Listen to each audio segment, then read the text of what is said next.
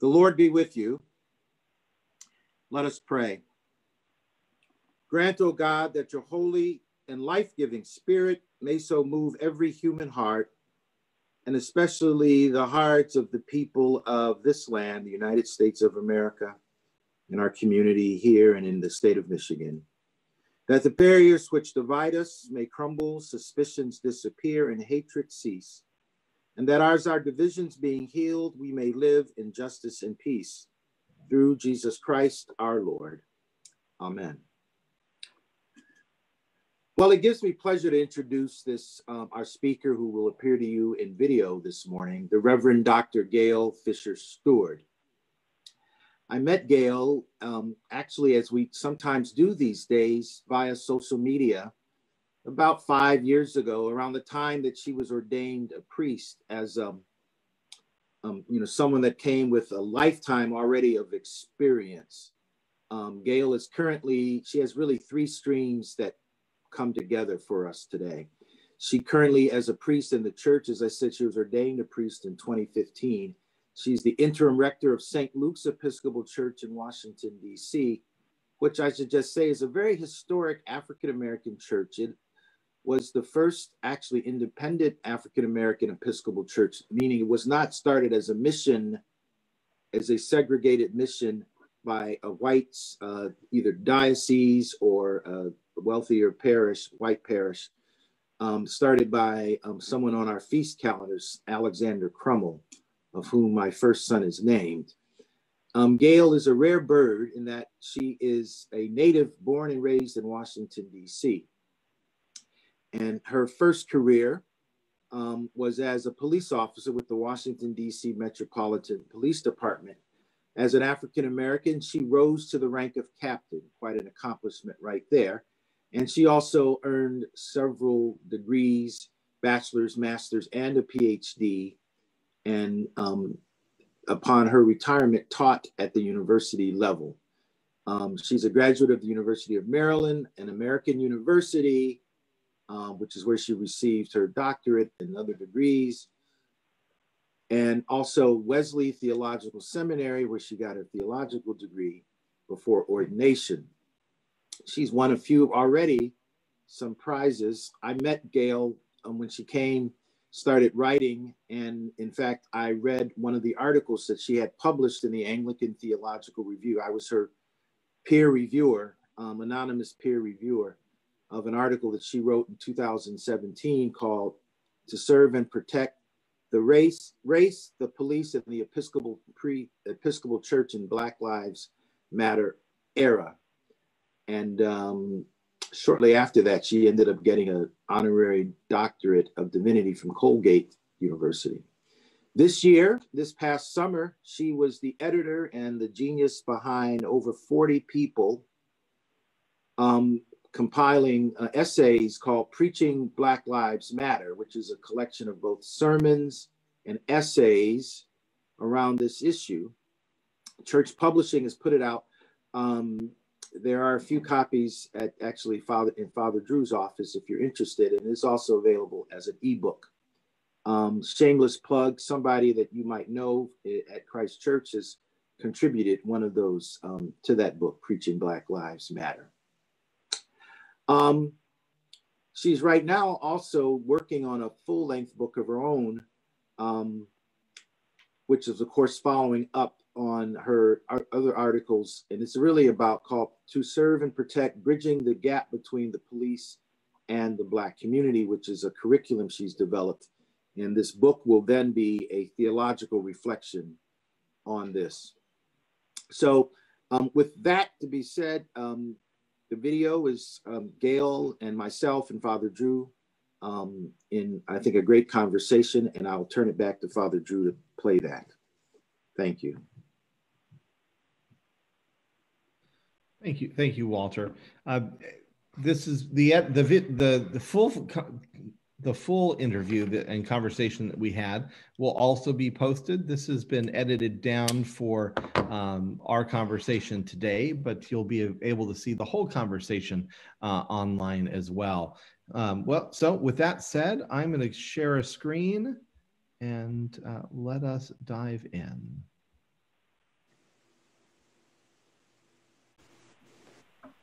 So Gayle, my question to you, having edited and really shepherded this book and working on another, why do you write what you write? Most people, you know, it is, number one, so good to be with all of you today. And that is, as they say, that's a heavy question because most people write for themselves, right? You write for yourselves. You have a question, so you decide you're going to write on it so you can answer your own question. And if anybody else picks up the book, that's a plus. But primarily, it's to really struggle with questions that you have of yourself. That being a part of a white society, a white culture, a white church, you have to leave part of yourself at the door in order to fit in. And just as being Black in society, you try to assimilate, you try to go along, to get along. In a way, you have to kill a part of yourself, kill a part that God has created you to be something that you're really not. And so this book really answers those questions. You know, it starts off with preaching Black Lives Matter. And so you have actual sermons. And this came about as a result of talking to Blacks and whites, non-whites, who said they've never heard a sermon on race in their church, be they Black or white. Never have heard a sermon on race. And also speaking to clergy who said, I can't preach on race. I can't do that. If I want my job, if I want my congregation, if I don't want them to say, you know, we won't honor our tithes, I can't preach on race. And so to have folks, Black and non-Black, white and non-white, saying the very same thing when we see what's going on around us in society. I was talking to my brother, and he attends a non-denominational church. And I said, with all this going on, have you heard a sermon? Now, the pastor, the founder of his church is white, but the flock is 99.9999% Black. And I said, have you heard? He said, no. I said, with all this going on, you've never heard? He said, yeah. And a few of us went to him, went to the pastor and said, you know, with George Floyd and Breonna Taylor, when are you going to preach? And he says, that's not my job. I'm trying to get you to heaven. And I said, and you're still with that church? Right? But, you know, for the context, the social activities and all those things, they stay. And so to have a way of beginning a discussion on preaching about race, preaching about difficult topics, race being only one of them, even to have a Black Lives Matter sign in front of your church, right? I figure a Black church should be the first church to have a Black Lives Matter sign in front of the church. But I've had people come up to me, Black folks, that said, I'm uncomfortable with that sign. And I said, why? Well, you know, we're trying to evangelize to white people, and it might make them uncomfortable. And I said, so you will deny a sign that lifts up your value, your worth, to make white people feel comfortable. And they're going like, yeah. And I go like, something's wrong with that picture. We need to be able to have brave space, not safe space, but brave space where we can actually have these conversations. And so the book has actual sermons that were preached or people would like to be able to preach. And then the second section deals with advocating for Black lives. How much are you willing to risk as a pastor, as a lay person, to say Black lives matter? And the reality of it is, if you are a white pastor in a white church, a predominantly white church, in all probability, you would never, ever have to speak a word of Black Lives Matter, and it would be fine. And so I wanted to ask those who really risk their livelihood, because they don't have to say anything. They don't have to advocate. They don't have to protest. But they are deep in all of that because they said, if I'm going to follow Jesus, I need to be where Jesus is. And Jesus is in the margins. And that's where Black lives have always been placed in this country. And then the third one, it deals with education. What is formation? Okay, so we form Christians. We form Episcopal Christians. But what exactly is that? And what are the materials used? And so if I come into the Episcopal Church and I'm learning about the church and I am African American, do we really talk about the history, the role of the church in lifting up slavery, keeping slavery going, segregation, discrimination? Or do we just kind of start with, you know, the Jesus is good and Jesus loves you? Are we willing to actually put forth the effort to have people understand how people like me have been treated by the Episcopal Church, by the Church of England? The Episcopal Church is the eldest daughter of the Church of England. And so that I can make a valid decision, you know, is this a church I really want to be a part of? And then the second part has to do with seminaries. What's being taught?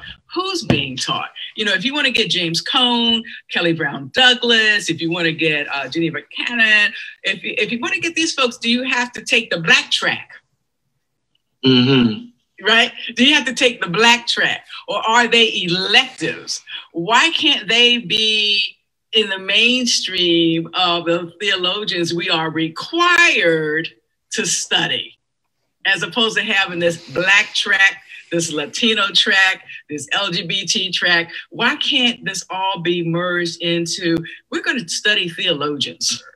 And then the other part that's not in this book that kind of propelled me is, how is it to be a member of Black clergy and have a congregation that doesn't look like you? Can you be your authentic self? And in some instances, you may find yourself, not only are you the only person of color in the congregation, you might be the only person of color in the town.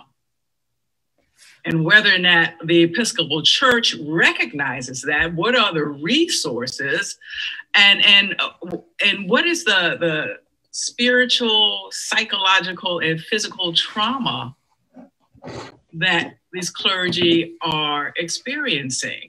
If you're going to be a Black bishop, you're going to be a bishop of a white diocese. Mm-hmm. What's that like? And so we could, you know, we could do that with, you know, Asians and indigenous folks, and how we worship. Do I have to leave parts of a worship experience at the door so I can be Anglican? And do I only see myself in the liturgy during Black History Month? We have the Book of Common Prayer, and how I enflesh it, I ought to be able to enflesh it multiculturally, as long as I follow the framework. To anybody who walks into an Episcopal church, can they see themselves somehow in the music, the prayer, the preaching, something? Or do you have to leave yourself at the door and become Anglican, which equals white? And so do we really want to have those types of conversations where people say, well, if you're going to be Episcopal, then you have to da-da-da-da-da-da-da. No, I'm Episcopal because I believe in certain doctrines. But what I bring to the Episcopal Church, can I bring myself? When we commemorated 1619, I have a piece of cloth that from a distance looks like they're petals of flowers. But I use that as the frontal on the table, on the altar.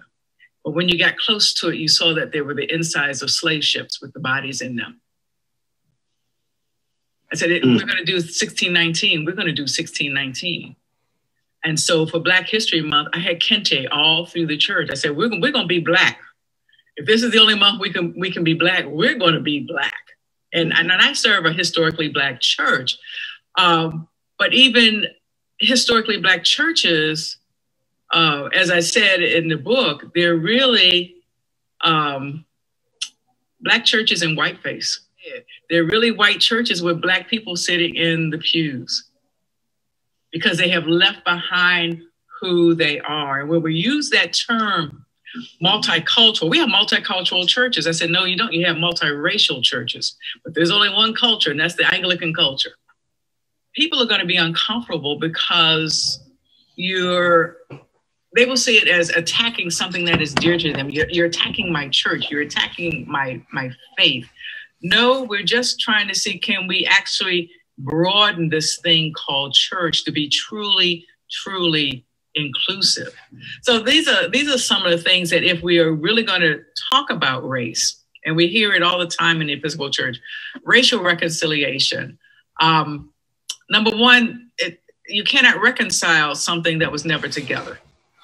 If we're trying to achieve something that never was, we set ourselves up for failure. Why do we have all Black churches?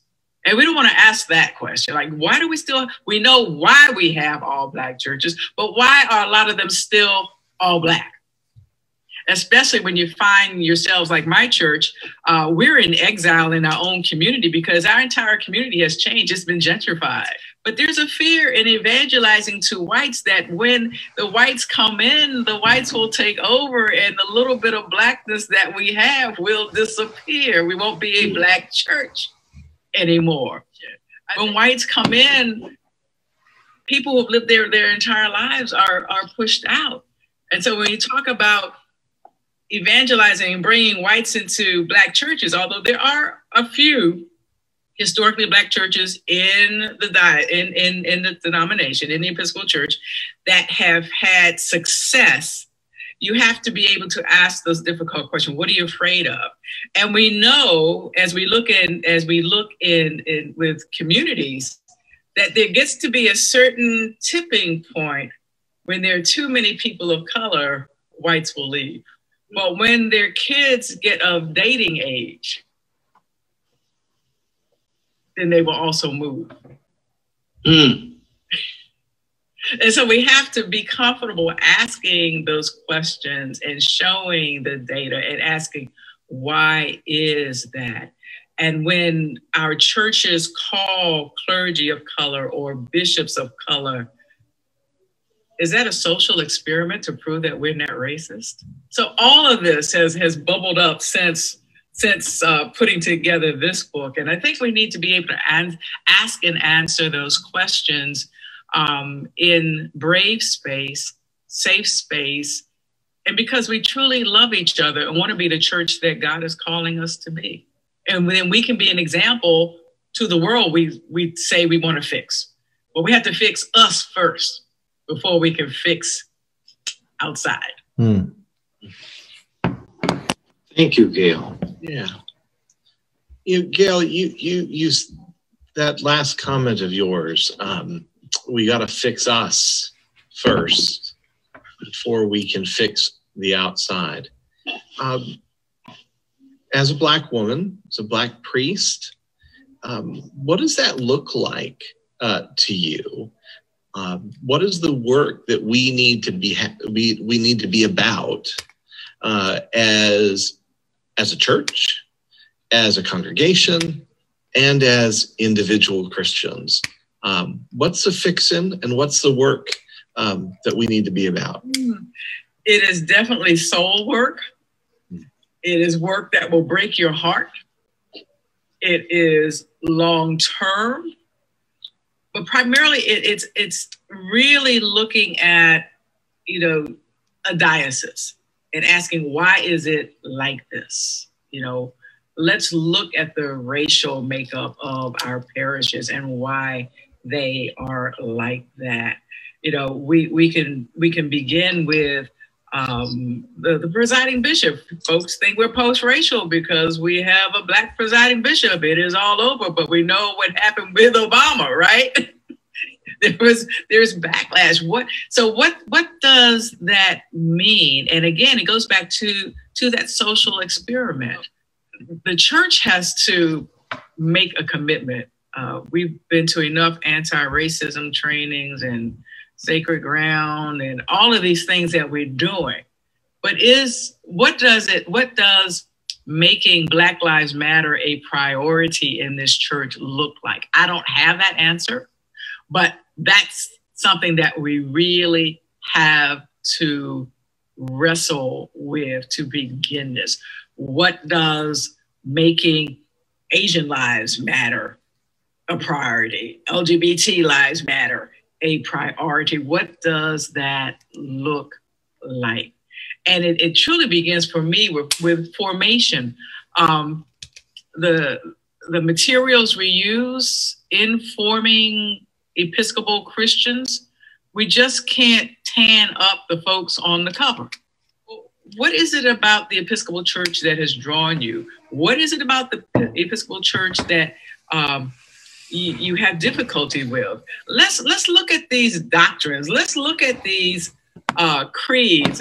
In seminary, we spent 2 semesters on the Nicene Creed, 2 entire semesters studying the Nicene Creed. And at the end, the professor said, now you don't have to believe this at all, but your final paper is why you do or do not believe this. It took me 30 pages to explain what I didn't like about the Nicene Creed. And so if we have those types of opportunities to kind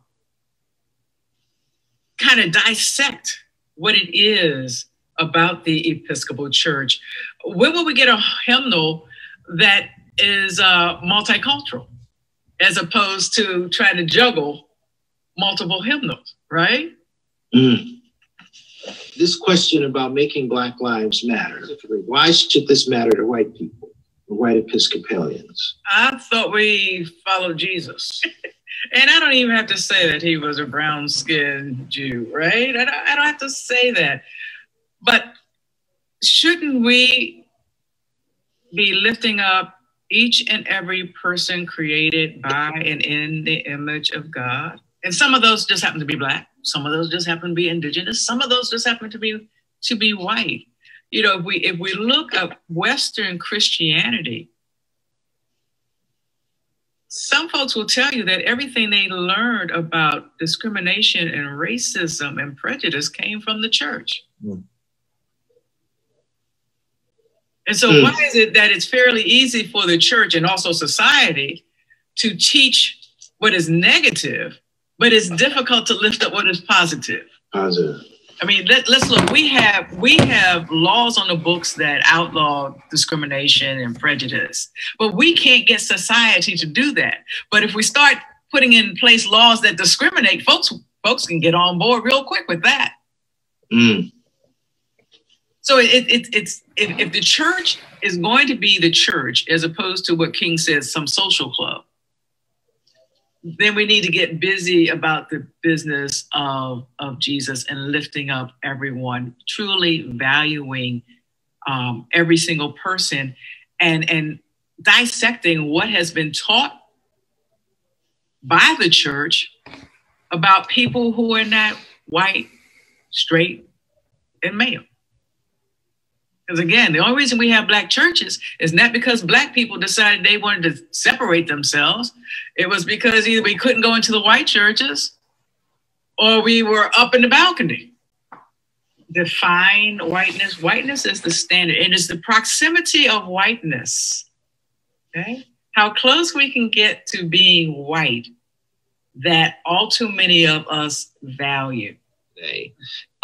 You mentioned it was really strong language that caught me, even personally, and I suspect it probably caught some of our audience today. You said that you've got to kill a part of you to enter into the Episcopal Church, to enter into white society. I think it would be helpful if you're willing to unpack that a little bit so that others can have an understanding of what it means to be a woman, to be a Black woman, living, working within a predominantly white community. In the book, and I'm going to read just a portion of it. It's called Why I Hate Myself. Internalized Racial Oppression. I am an American, a brown-skinned, nappy-haired, infinitive-splitting descendant of sub-Saharan Africans and the British. Yet for all too many years to assimilate, I tried to become white, because in these United States, to be American, to be seen as fully American is to be white, not Caucasian, but white. That concocted, fear-derived, non-existent, but real social construct, whiteness held aloft by so-called American values. I've suffered the trauma of being Black in America while trying to be white. But I am not the only one. A couple of years ago, at the beginning of school year, my friend's daughter, she's 8, first day of school, she comes home, something's wrong.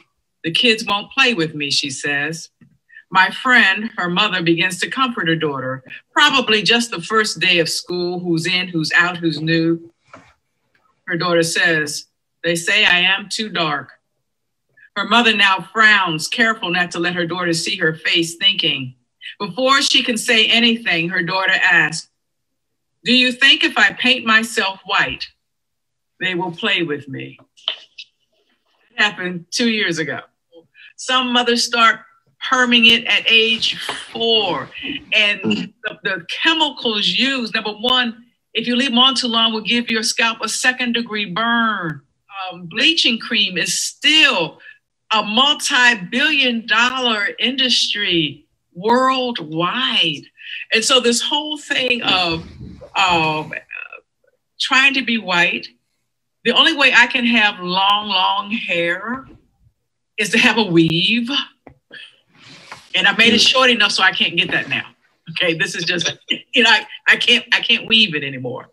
But right. This whole thing, this whole standard, we know that the standard of beauty was always blonde and blue-eyed. I grew up where blondes have more fun, right? When we had the first Miss America, Vanessa Williams, folks said, okay, she's the first, but you know, Suzette Charles, who was the runner-up, was really more talented, but Vanessa was closer to white. Like if we're gonna have a first Black Miss America, she's gonna be as close to white as we can get her. And so this whole struggle of trying to fit in, and then even in church, I have to forget those things that kept our ancestors strong. Yes, some were Christian when they came here. You know, Christianity did not start in this country. Christianity was in Africa. So there were Black African Christians, you know, there were Muslims. They brought certain aspects of their faith with them, and that's what sustained them.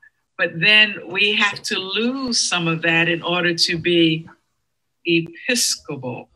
Trying to fit in, but then realizing, as my niece said, you know, I said, you know, we've been trying to assimilate. She said, but we had to try it to know it doesn't work. She said, it doesn't work.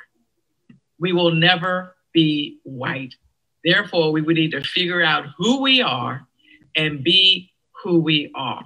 And if we're going to be multicultural churches, then we need to be multicultural. You need to see the cultures of the folks who are in the community or in the church. You know, we have churches that call themselves multicultural because they have an Anglican and a Latino congregation. No, you got 2 separate churches. When do you come together to be one church?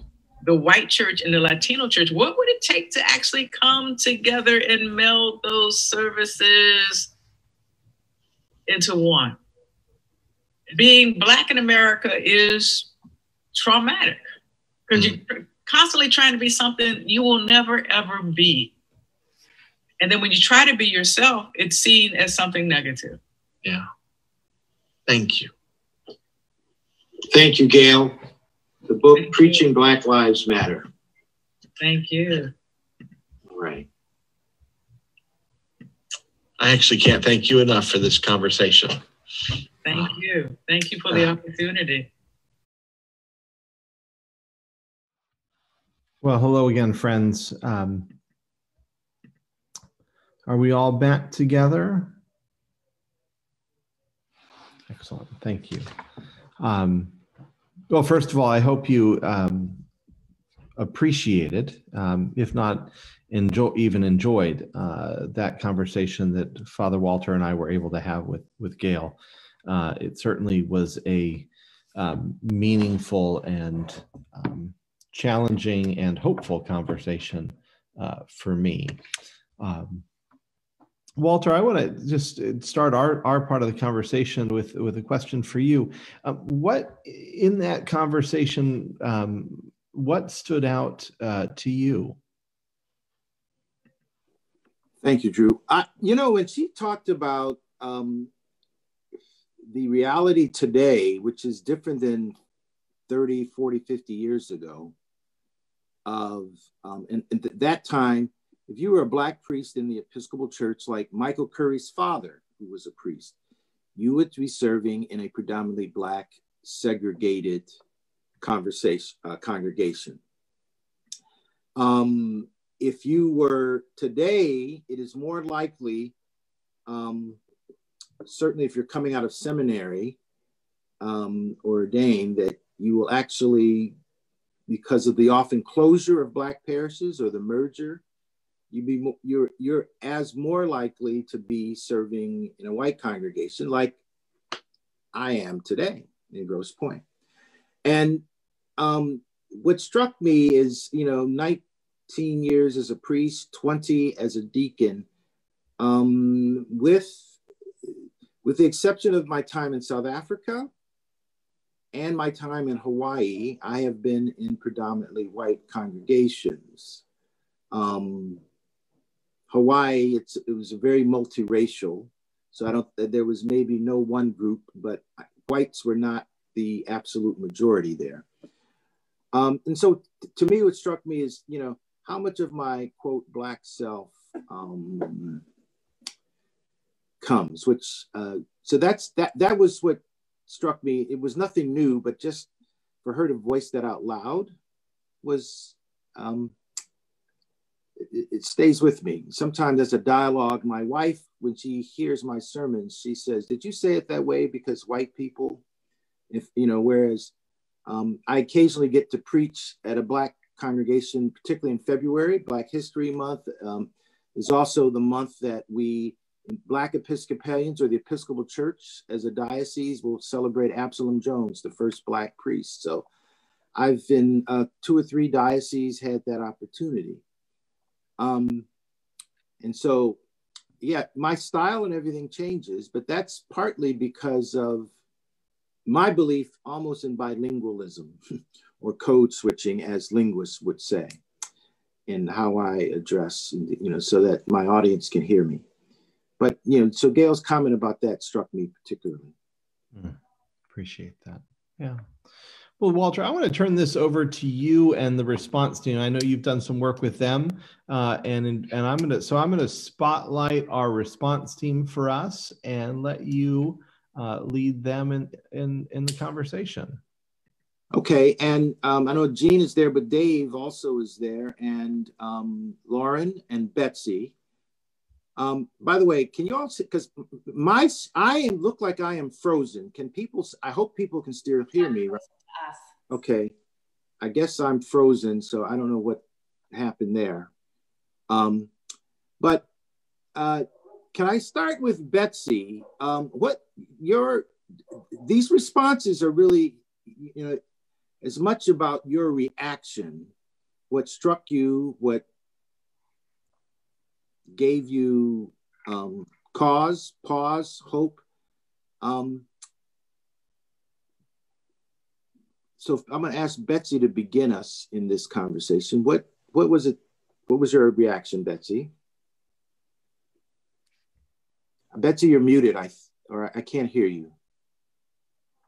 There we go, Betsy. Oh, this now morning. Two things really hit me when she said that when you get to the door, you have to leave yourself when you walk in. It's not the same when I walk in. When I walk into the doors of the church, I come to be filled, and I don't think about what about me isn't in that church. for Blacks, I guess, because I'm not Black, to have that feeling of when you pass through the doors of a church, you have to leave part of yourself behind. It's something that I had never thought about. And it's very distressing for me to know that we don't have a lot of Black parishioners, but when they come into our church, which I think is welcoming, that this element is part of their life. That is very distressing, and I don't know what to do about it. The other thing is being comfortable or uncomfortable. It is not our job, and Christ didn't tell us that our job is to be comfortable. In fact, he lived a very uncomfortable life, and that's what he's asked us to do, to live an uncomfortable life. And that means to me that there are times when we have to step out of quote unquote what we consider our comfort zone and listen and work with what is not easy for us. So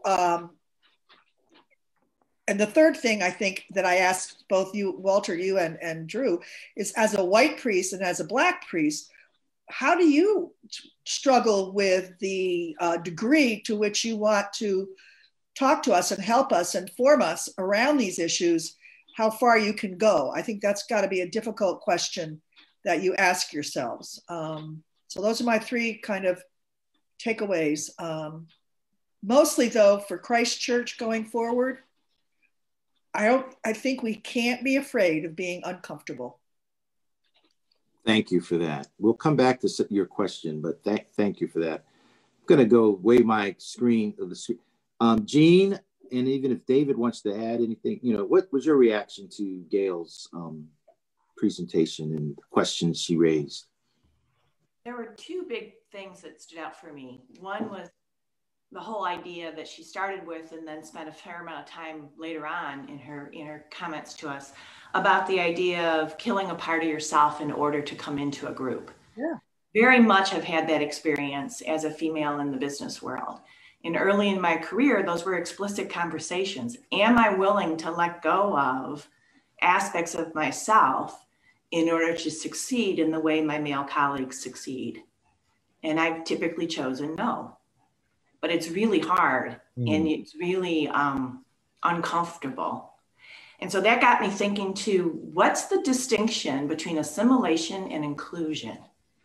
We work hard, it seems like both our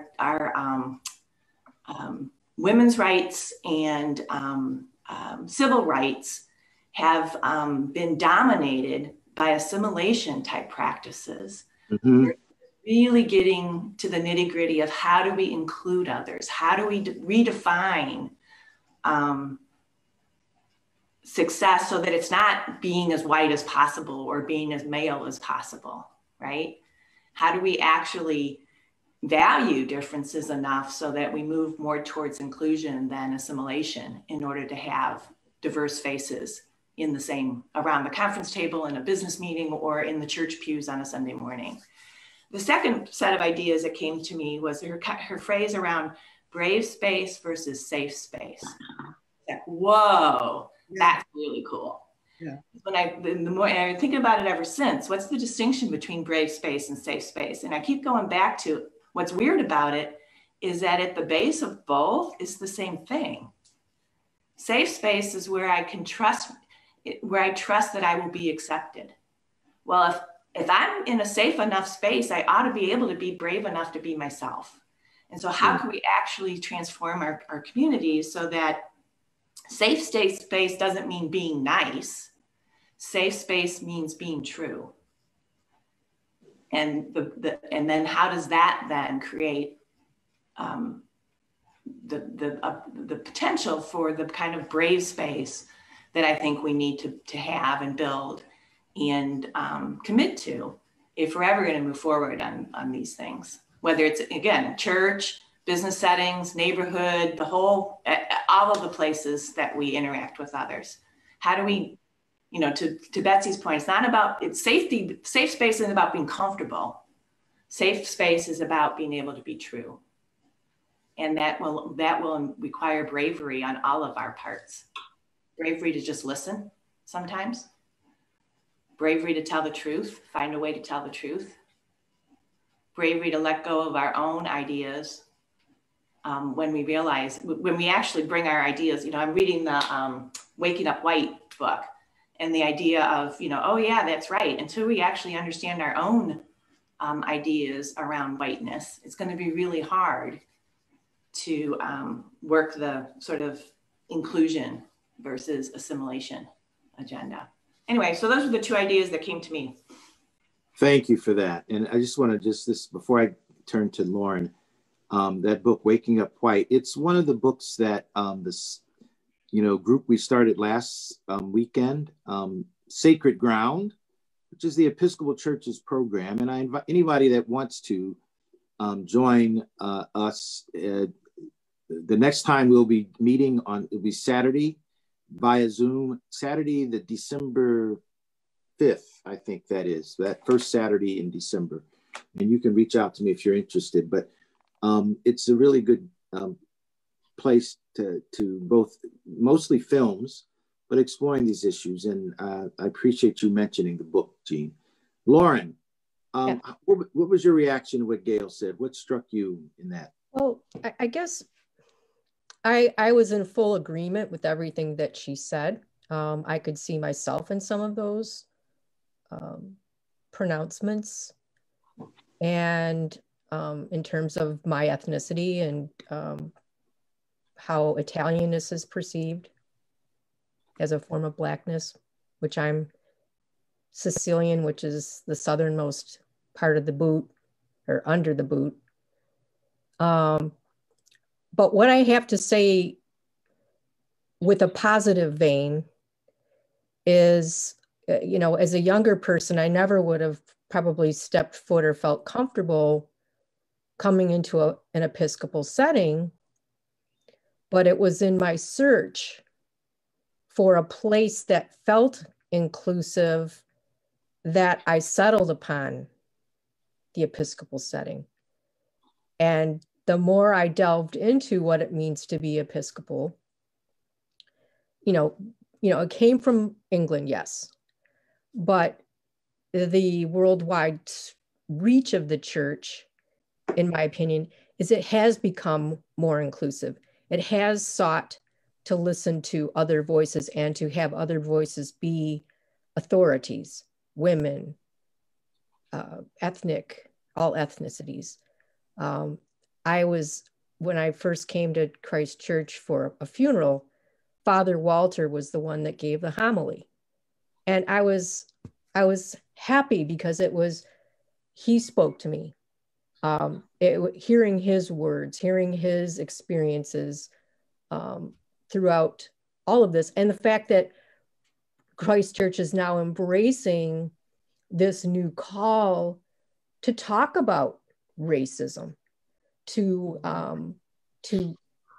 get us to get beyond who we are and what we look like, to want to include everybody at the table, to feed everybody. There's nobody that we don't want to feed. We want to bring everybody and we want to feed them. That's Jesus's call to all of us, for us to nourish each other, to accept each other, to look at each other as the face of God. Looking into each of our faces, we see Christ, no matter who we are. That's what I got from coming into Christ Church, because I saw the welcome to the altar. Come be fed at the altar. Doesn't matter if you're Episcopalian, come to the altar. Let Jesus feed you. So in that regard, I'm happy to call myself part of the Anglican Communion at this point. Thank you, Lauren. I don't know, Father Drew, did you want to make any observations? One thing, Betsy asked a question for the two of us, and I thought maybe you'd want to chime in on that, or anything else that struck you in the conversation. that we had with Gayle? Let me add myself to the conversation then. Obviously, I asked that question about what does it mean to kill a part of yourself. That piece that Betsy and Jean both picked up on there, because it was a really profound way. I mean, she said it differently at the very beginning. She said we have to leave a portion of ourselves at the door, and then she as she expanded on that, she used the I think more provocative expression, and it, you know. And then Betsy, I think your question is, as we go back, was what's it like for Father Walter and I to lead a congregation in this time. So I'll offer a couple of things in response to those two pieces. One is my experience in the church has been extremely rich and also always challenging.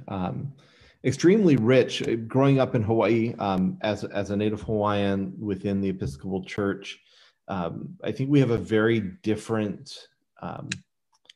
Hawaii is a very unique culture, not a perfect community by any means, but a really different, a more integrated culture than I've experienced anywhere else. A place where differences are incorporated into our life, I think, more naturally. Again, not perfectly. There, we can speak we can have a long conversation about what's left at the door within the community of Hawaii. But for me, growing up in the Episcopal Church in Hawaii with a priest who was Hawaiian, a father, excuse me, who was a priest, and an uncle who was a priest, another uncle who was a priest. I mean, the integration of my experience, Anglican Hawaiian, was much more natural in Hawaii than it has been for me outside of Hawaii. You know, when I leave Hawaii, in fact, when I first left Hawaii for college, I for the first time became a white person. In Hawaii, I'm Native Hawaiian, and that identity is evident for a variety of reasons that aren't evident on the mainland. Not the least of which is, my heritage in Hawaii is a well-known heritage. But it was eye-opening to me when I went even to college. I went to Davidson College in North Carolina, predominantly white college with a large Black community as well, and to suddenly realize that my identity was projected onto me by others. It was not simply what I experienced, and that identity was white. I couldn't participate in the Black Student Union because I wasn't Black. I couldn't participate in the minority community because the minority community was perceived to be Black versus white, and I couldn't fully participate in the white community because that wasn't my identity. And that, why do I start there? Because that's been my experience in the Episcopal Church, and so to your question, Betsy, what does it mean? I had a conversation with a woman priest, Jean, to your point early about what it's like for women to, not just Black individuals, the Black community, but women as well, to leave parts of themselves at the door. So I had a really profound conversation my first year in ministry with a mentor of mine, talking about some of these conflicts 20 years ago. And she said to me, Drew, you are a male heterosexual priest with a heritage in the Episcopal Church that everyone will perceive as white. And you have to use that place of privilege and that place of access for the building up of a new community. So what is it like, Betsy? It's part of the privilege that I have to serve at Christ Church, the invitation that I have to come into this community, and but also to use my office to expand our conversation in our community, and not just to perpetuate privilege for those of us that either are or can easily enter into white society, but rather to help us expand our understanding and to create, I think, Jean, as you said it, not just what was the distinction you made? Not just assimilation, but a truly inclusive society. Some of you may have heard me say, part of being Hawaiian and coming to the mainland is realizing that I am always a cultural outsider. I remember the best example I have is when I went to Palm Beach, Florida, and I asked Hap Warren, I was like, who was the rector at Bethesda by the Sea at the time, do I need a blazer? And he just kind of looked at me and chuckled and said, yes, you will want a blazer. I had worn at that point, I was, 30 some years old. I had worn a blazer and a tie for my graduation from high school, my graduation, I think, from college. And, that was about it. I'm sure Walter has these stories. Every woman around this has these stories about how we're trying to figure out how to fit in to the community that we're entering into, as opposed to I think, as Jean pointed out, how do we just be ourselves? Is who I am welcome in this place? Jean, your comment about the business world, and I was a lawyer for 10 years, and I think in all of my time as a lawyer, I received checks I was paid by the taxpayers, either the federal government or the city of Cleveland. And I also, as a summer student, again, the federal government or the state of California. And part of it is again, this idea, and I noticed, because when I got to law school in the mid 80s, women were probably by then 40%, but moving closer to 50% of the student population. But all of those things about being women, about being Black, about being Latinx, to get into law, there were these cultural things which required you to, quote, assimilate. And I did feel in the government, it was less of that, but not entirely. It wasn't entirely excluded. But the thing about the church, it's Father Drew's story about Palm Beach and the blazer. There's a legendary Black priest who actually served in Inkster for a time, Inkster, Michigan, but went on, became kind of legendary for about 30 years. He was at a parish in New York City. His name was Fred Williams. He died about 15 years ago. And when I was in seminary in New York City, he said to a group of us Black seminarians, and I can't remember the quote exactly, I'll pull it up, but he basically said, and Fred Williams had been in the 60s and 70s, this very radical, and civil rights activist, and later HIV/AIDS activism. His congregation was socially engaged. So he was by no means could be considered a sellout. But he said to us, these Black seminarians, you're going to have to learn to walk a certain way, to talk a certain way. And I knew this experience going through the ordination process. And women also had this issue. But he said, walk and talk a certain way. And then he said, and also how to make and appreciate a martini. So very, and other than the martini, I really appreciated the martini part. But there is this, this is the issue around how church reflects culture. And one of Martin Luther King's famous quotes is that the church should not be a thermometer. The church should not be a thermometer to tell you what the temperature is, to reflect the culture, if you will. The church should be a thermostat, which actually sets the temperature. That's the issue about how we shape. It's not, and that is our challenge.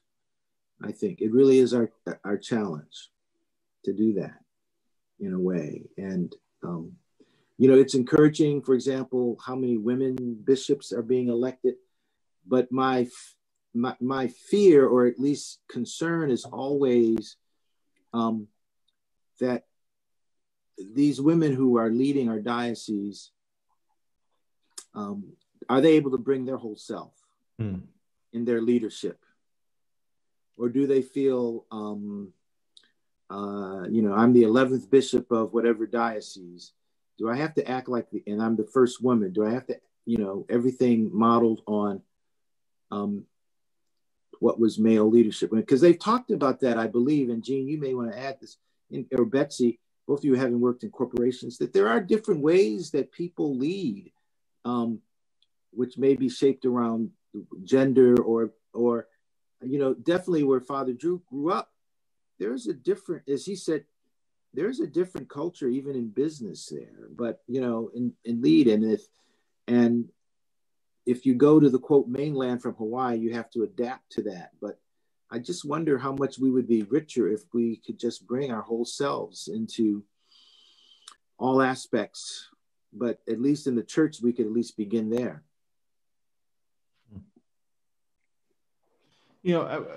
I'm been immensely grateful, Walter, Jean, Betsy, Lauren, and everyone for this time in this conversation today. I'm sure we could all I certainly could easily continue on, but I'm going to be mindful of our time together, and also mindful that this is just the beginning of a long conversation that we are invited into throughout this year. We are fortunate to have the scope of conversation that awaits us to engage together. Next week, we continue this conversation, looking at the problems we face and the hope we possess. We'll be fortunate to be joined by Mr. Ray Suarez, who many of you will perhaps remember from his years of journalism and as a reporter and correspondent for PBS NewsHour. He is author of several books. He's also a lifelong Episcopalian, has had a presence within the Episcopal Church, not only as a boy, but also continuing to this day within in circles that Father Walter and I know well, within the consortium of endowed Episcopal parishes in particular. Ray will join us next week to explore the problems we're facing today as an American people, as a society, as well as the hope that we possess. And what that means for us. So friends, I'm really excited and grateful for this time that we've had together, and look forward to continuing our conversation, not just an ordinary conversation, but this sacred conversation that we are beginning together as a community. So thanks for joining us today. I'll stick around. I'm sure Father Walter will stick around for some of the conversation that always ensues following a good forum and discussion. But also look forward to seeing all of you next Sunday. Same time, same Bat channel. For those of us that are old enough to remember Batman and his closing, same next week.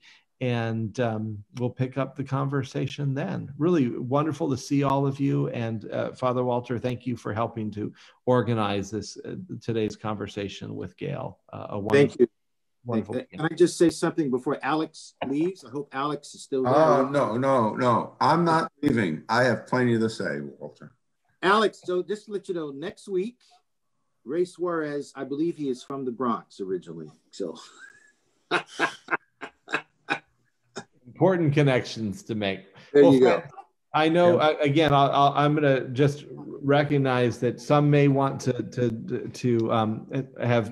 have breakfast maybe still today.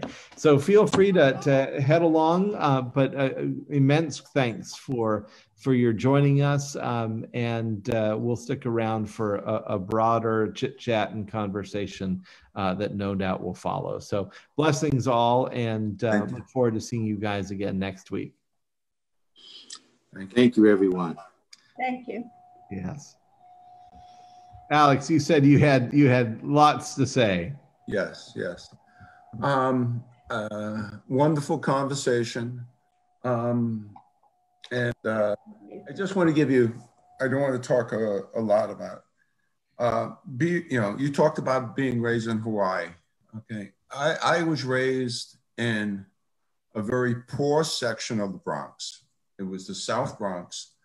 I mean, it was classic South Bronx. It was tenements, there were blacks, there were Hispanics, it was drug infested.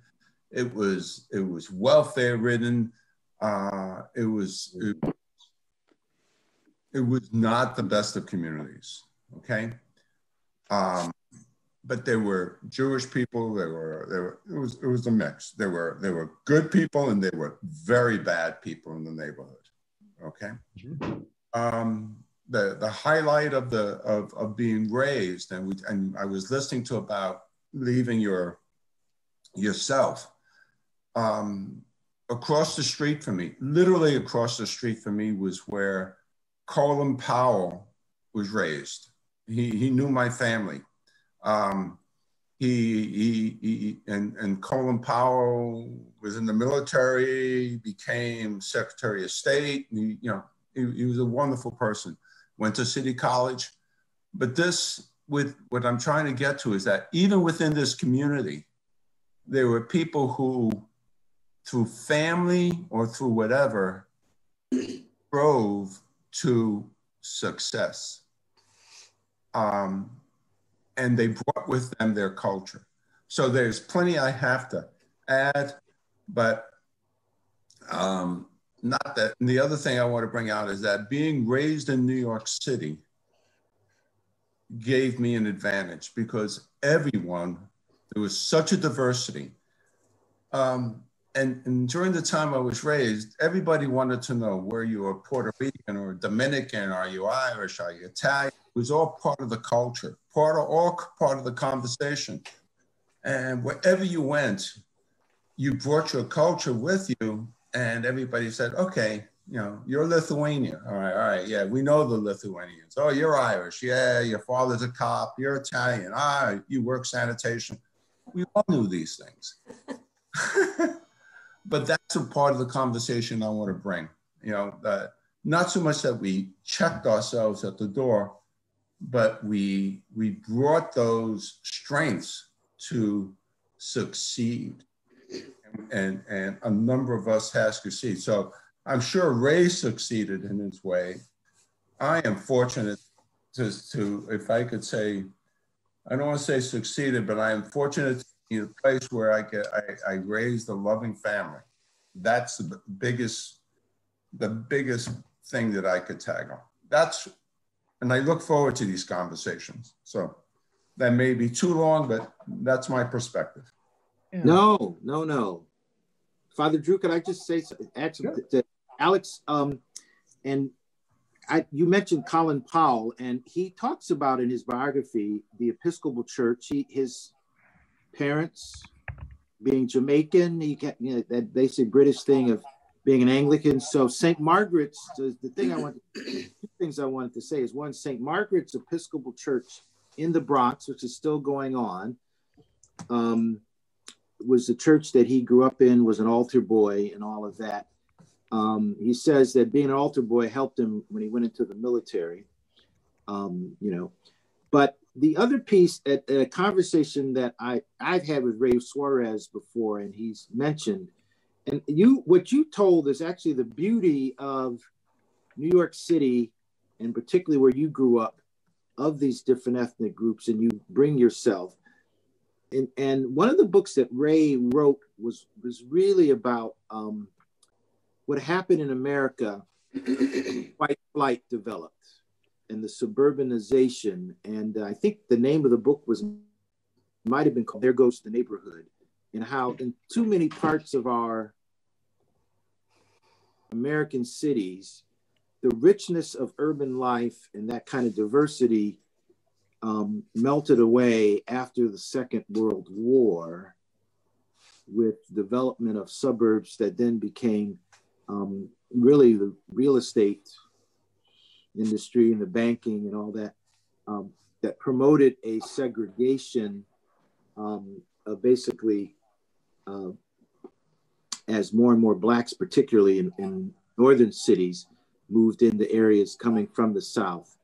And we lost, as Suarez made, we lost that diversity that living cheek and jowl in the cities required you to do. So so what you said, I love what you shared, and it actually resonates with what I know our next week's speaker will say, but also just what life was like in an earlier time. Okay, Walter, just briefly, I could draw a line in the sand and tell you when the Bronx changed. The Bronx changed when heroin infested neighborhood in the late 60s. Within a period of 4 to 5 years, for stable families, whichever race, whether they were Italian, Puerto Rican, Dominican, they left. They left the South Bronx because they needed to protect their family. Yeah, that's another element of it. Yep, you're correct. Yeah. Yeah. Okay. So. Okay. I appreciate what you've said, Alex, and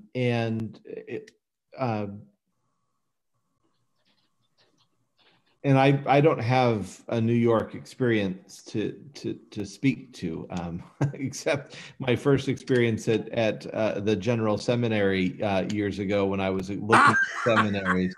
I mean, I can remember it viscerally. Still back, this would have been in 1995, my first real New York experience, and walking out of Chelsea Square and looking up at the buildings and saying, "This is amazing," and hell no, I can't do this. It was too big for this kid. That's about as much of a New York experience as I have. I just want to say something on a personal level, though, about leaving our heritage and bringing our heritage, and how complex that is. I am here. I'll just my experience. I am the 9th Native Hawaiian priest ordained in the Episcopal Church. Wow. That's it. I am the 4th from my family. So that's telling. I think we might be up to 11 or 12. I think it's 12. I think it's Malcolm died, but I think there are now. Yeah, I think there was 12 that have been ordained. Yeah, three of them were ordained when I was there. Yeah. But I am here at Christ Church because of my white heritage. That cannot be overstated.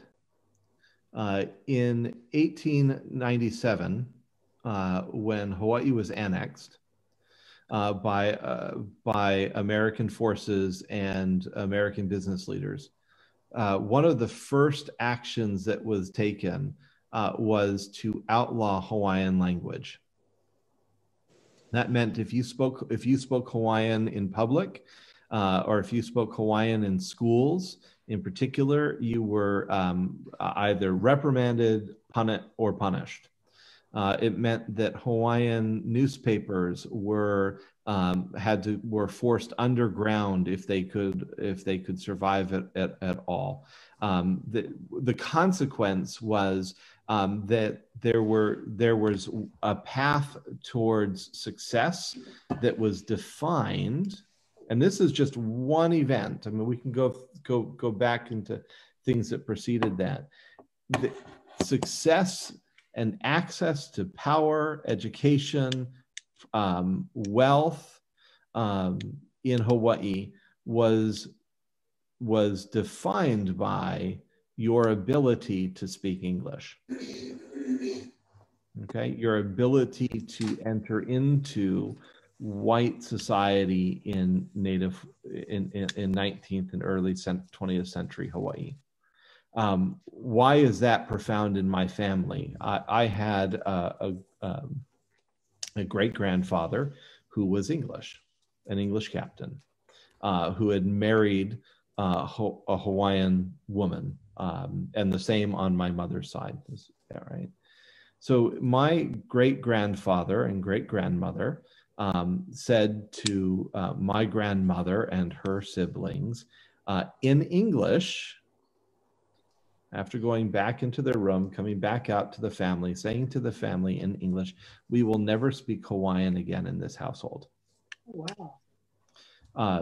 So my family, at that moment of time, is able to make a transition that 9 out of 10 Native Hawaiian families are not able to make, and that is to immediately enter into the white stream, the American stream of success.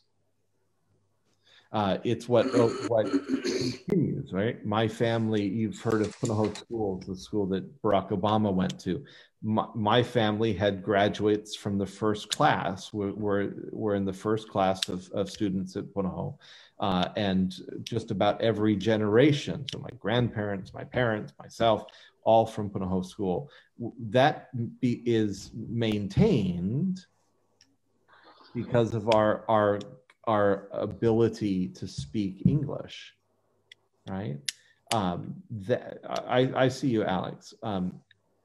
And the communities that were unable to make that migration are generations behind. And so just for me, this conversation, I hope, is one that opens our eyes to what's happening in other lives as well. Alex, you and just very briefly, we're similar, Drew. We're very similar. The Spanish-American War is when America won, and they've got all these possessions. One of the possessions was Puerto Rico. And my grandmother was born 1905, okay? And when she went and became a teacher in Puerto Rico, they only were taught in English. That was it. There was no, that was, I'm not sure if they ever made it illegal, but she became a teacher, but it wasn't Puerto Rican, it was English. And to be a teacher in Puerto Rico in 1922, you had to teach in English, okay? From there, my grandfather, whatever, they came to the US and they had that advantage. They were Puerto Rican, but they had the advantage that they were fully assimilated in the English language. There was no accent. So we are similar in that line. Okay, we can continue this conversation. Other people want to talk, but I just want to bring that highlight to you. Yeah, I can appreciate that. Karen. I just watched last week the movie 13th, which made me alarmingly aware of what my country's government has done to so many people. I've never been so disturbed in my life.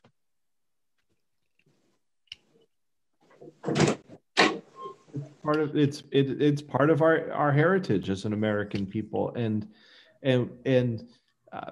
part of this conversation, and I saw your hand there, Sue, so just a moment. Part of this conversation is to help us grapple with that history and the future that awaits us, and to think that we can, the future is open to us, but a positive or reformed future depends on our ability to grapple also with our past.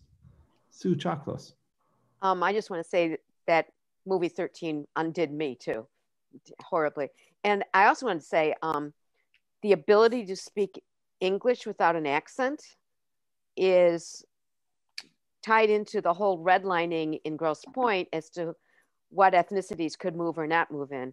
So if you were Italian, but you did not speak with any Italian accent, and I'm talking 60s and 70s, you would have an easier time trying to buy a house in Grosse Pointe than someone who definitely did not speak American English without an accent, you know. Mm-hmm. So, I mean, it's, these you know, that's, yeah, these policies are just. They go back, just a second, Lauren.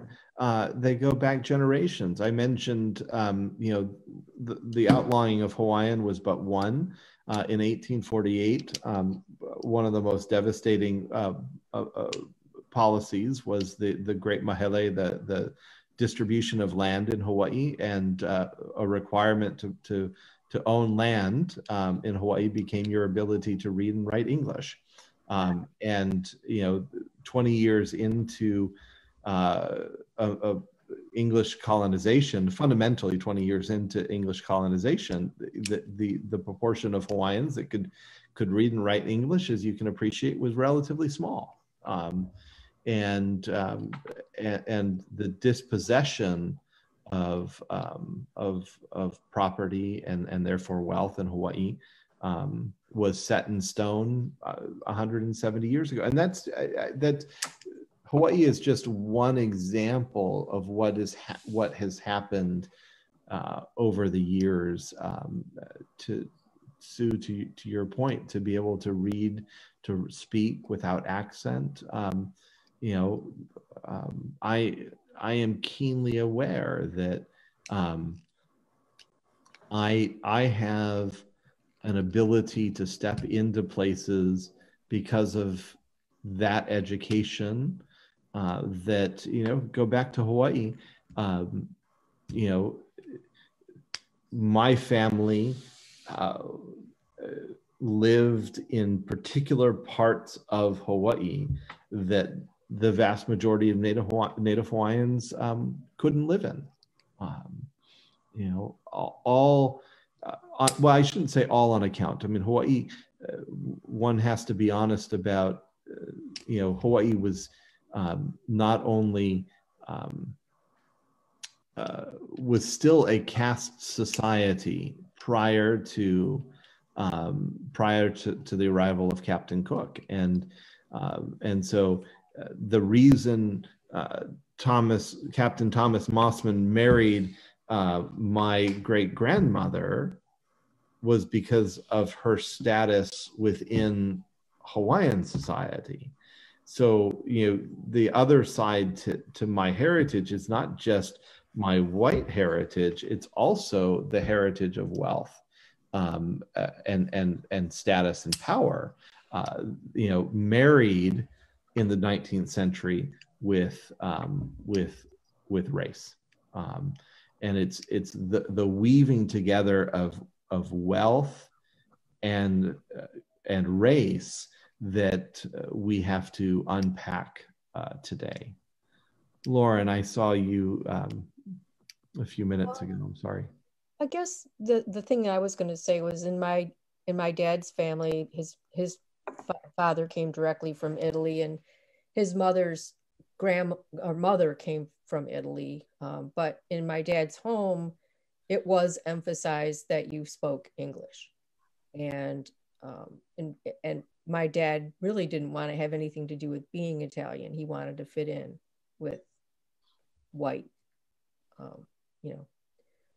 So it was always, I guess, emphasized in all of the ethnicities in our country to assimilate into one, cohesive, wipe away whatever background you have. This is what you're supposed to do now. You're supposed to be, just a homogeneous instead of heterogeneous group. Mm. Yeah. So. Yeah, thank you for that. But these are, I think, are the challenges that we are facing as a society. How to do this differently. We've used for Dr. King brought this this phrase kind of coherently to our lives, and it's emerging today. But how to become that beloved community in which the unique gifts that we bring are appreciated and incorporated rather than hidden away or checked at the door. How do we? And the conversation I hope that we continue to have is, what work do I need to do to create that space for another, so that becomes part of our life, as opposed to perpetuating the, shall I say, dysfunctions that we still experience today. Betsy, you said it so brilliantly at the beginning of your reflection that the heartbreak to think that individuals are leaving part of themselves to be part of my life, right? How and Jean touched on that when she entered into the work to the business world, that she had to leave some of her femininity at the door. Well, what kind of society, what kind of community does that to one another? Certainly not. It's not what we do in the home, right? Sometimes. Why are we doing this in our churches? Why are we doing this in our workplaces? How do we do it differently? That's the question I hope we continue to explore throughout the coming weeks and coming months together. So, well, friends, I really cherish this conversation, and I look forward to picking it up again. I am gonna sign off at this point, so I can go and have my a cup of coffee with Jessica this morning. So it's really been delightful to be with all of you. Life continues this week. Morning prayer, evening prayer, Monday, Tuesday, Wednesday. It will not happen Thursday and Friday, although I might just sneak on. You can peek and you might find somebody there. Just a real great, it's a gift. So I'll look forward to seeing you folks, but everything happens. Yes, Betsy? Don't sign on. You, right. I love it. You and the staff have the week off. You deserve it. You need it. It's for your health.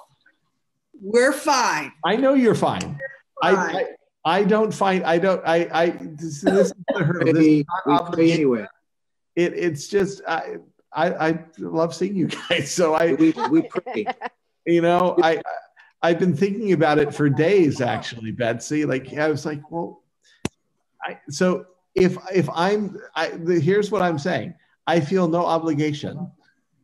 If you sign on and I'm there, amen. If you sign on and I'm not there, Sorry. Good. That's what it is. Thank you. Thank you for this gift of sacred conversations. Well, thank you. And I'm sorry, for some reason, my camera has been really acting up today. It's like frozen or... You're not frozen to us. You're not frozen. No, you've never been really? frozen to us. You never have. And then at one point, it had me stop video, but it wasn't, I mean, it was, I think, Walter, you signed in twice, and I suspect you were looking at, you were seeing your other login. Right. And not the one we were seeing. So you were great the whole time from our perspective. It threw me off, but anyway, this was fun. Thank you so much. Well, it was more than fun. It's a super important conversation that we have not had the patience to talk about, but this is it. We're at a crossroads and we all know it. So thank you for getting us over the threshold. Well, I just want to say, this has been hard for clergy. We don't have communion with you all, and it's just hard on everyone. But, there's a friend of mine said, what can be a, quote, blessing out of this? And so we got like Ray Suarez. Today we had Gayle, we had Ray Suarez. We've got some other great people, none of whom are in Michigan, frankly. Although when we do the topic, because we're following in some ways, at least the first several, the sacred ground discussions. So we've got a young woman author who's a Potawatomi native. She lives in, I think, Nashville or somewhere else now, but her family originally. So the fact that we can get these people to join us via Zoom is a blessing. Mm-hmm. We would not have been able to, in 1 year, fly all of these people in conversation. So, it's super valuable. I appreciate your all hard work. Thank you. Thank you. Well, spread the word. We can add more to the conversation. So we'll look forward to seeing you all again next week. Again, same time, same channel. God bless you all. Enjoy your vacation. Happy Thanksgiving. Happy Thanksgiving. Happy Thanksgiving. We don't see you. All right.